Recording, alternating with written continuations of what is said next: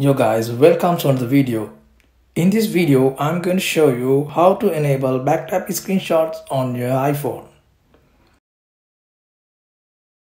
Then you can take screenshots like this or like this. This feature is available after iOS 14 update. Here I have iPhone 12 Pro. Okay, let's see how we can do this.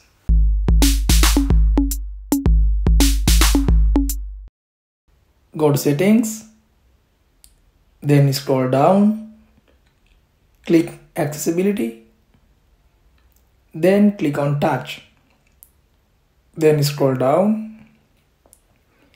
Here you can see back tap. Here it says double or triple tap the back of your iPhone to perform actions quickly. Okay, click on back tap. Here you can see two options, double tap, triple tap. Double tap means you have to tap twice to perform the action. And triple tap means you have to tap 3 times to perform the action. Here I am going to enable double tap. Click on double tap. Here you can see screenshot. Then select it.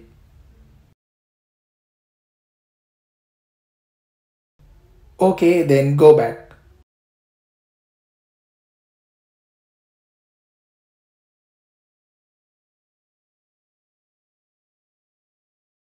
After that, you can take screenshots like this. If not, you can take screenshots by pressing power button and volume up button at the same time. Here it is like this.